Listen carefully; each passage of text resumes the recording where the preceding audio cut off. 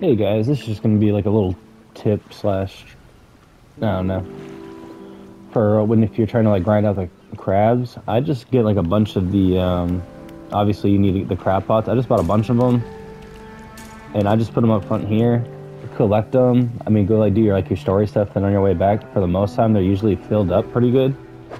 And look, that one's almost full.